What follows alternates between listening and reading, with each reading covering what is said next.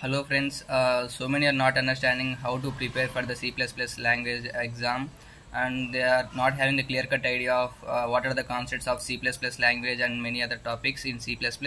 So I am going to make a video on C++ last hour revision video for the exam, and let us start this video. And the first question in C++ programming is, what is the difference between C and C++? This is a very important question that will be asked in the exam, and it can also be asked like, what is the difference between the procedure oriented programming language and object oriented programming language? Means here we can see that procedure oriented programming means C language, object oriented programming means C++ language. So that it can also be like, what is a procedure oriented programming language? So we can answer that like, it is a C language. C is a procedure oriented programming language, but C++ is a object oriented programming language. Let us see the differences between the C and C++ language. It was developed in the year 1972. So C language is developed in the year 1972, and C++ was developed in the year 1985. This is very important, you need to note that it was developed in the year 1972, but C++ was developed in the year 1985. It was developed by Dennis Ritchie. It was developed by Bjarne Stroustrup. C is a middle level language. C is a middle level language because it combines the features of high level language and low level language. C++ is a high level language. In C language, we can say that scanf is used for input and printf is used for output. But in C++, cin is used for input and cout is used for output.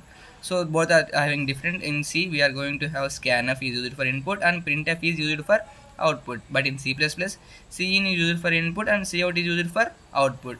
So another differences are, in C we can't use the concepts like inheritance, polymorphism and encapsulation. So these are the topics which we cannot use in the C language. But in C++ language we can use the concepts like inheritance, polymorphism and encapsulation. And there are 32 keywords in C language, but there are 95 keywords in C++ language. So you can see that 32 keywords, there are only 32 keywords in C language, but there are 95 keywords in C++ language. And we can say that C is a subset of C++. C is a subset of C++. Subset means C is in C++ language, and C++ is a superset of C. It is a subset. C is a subset of C++, but C++ is a superset of C. File extension in C language is .c, but file extension in C++ is .cpp. Means the file extension means, if you are going to save that C language file, if it is a file having dilip name, so it is going to be saved like dilip.c.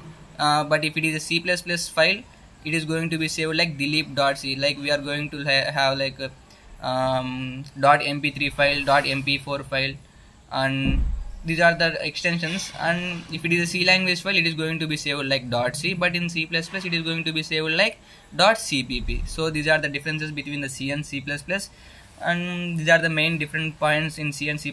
You can write this in the exam. So thank you for seeing the video.